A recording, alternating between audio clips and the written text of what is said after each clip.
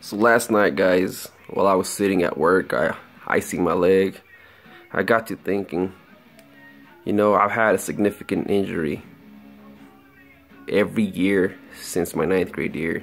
You know, I graduated in '07, so you can do the math. It's been a shit ton.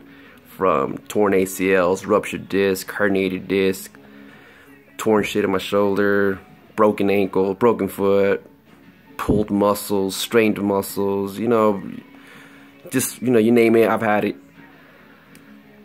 You know, a lot of people have given up by now, but fuck that, dude. That's why no one will remember their name. You just gotta keep on grinding. It's just part of life, you know. Life falls on the just and unjust. All you gotta do is deal with it.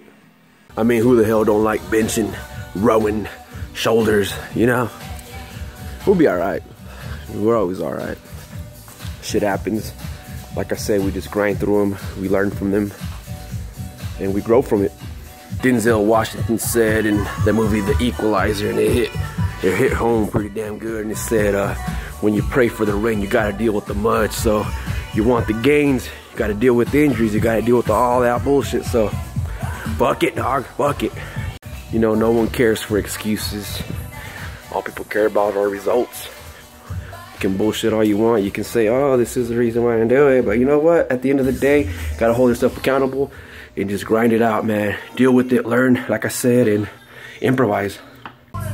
So quick update, guys, where I strained the quad was right about here, man. So what I've been doing for the past couple of days is just wrapping it with my knee wraps.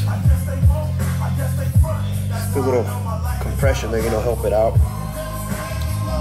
It's worked so far. So we'll just keep on doing it till it's better.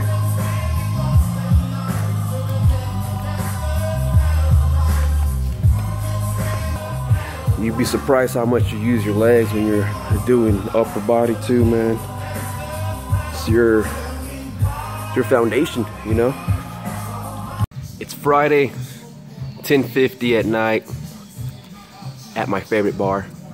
It ain't pretty, but you gotta do what you gotta do. It's David here. It's 3:20 in the morning on Wednesday. Had a little rant or something, a little something to say, man. The difference between a friend and an acquaintance. You know, friends will legitimately want the best for you.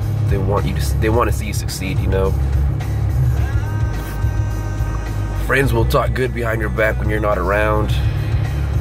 Friends will help you out when they can. And you need to make sure you know the difference between a friend and an acquaintance. Because an acquaintance will act real nice, talk real nice in front of you. The moment your back is to them, they're talking shit about you, making fun of you, mocking you. Separate yourself from those kind of people, man. You gotta know the difference. You gotta feel the fake. There's a bunch of bullshitters out there, a bunch of fake ass people out there that like to caveat off of other people's success. So when you're on the grind, trying to make shit happen, going after your dreams, you gotta be real careful with who you associate yourself with. You know, make your circle real small. You better have a few friends that are true than a whole bunch of fake ass niggas around you, or motherfuckers, or whatever word you want to say. You know, just, you don't want fake people around you, man.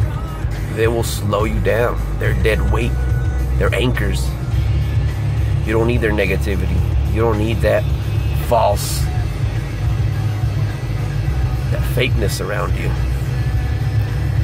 But yeah, make sure you know who a real friend is and who you're. You know, people want to see you do good, but they never want to see you doing better than them. Just keep that in mind when you're out there grinding, man. When you start feeling the hate, that means you're leaving people in the dust. Peace.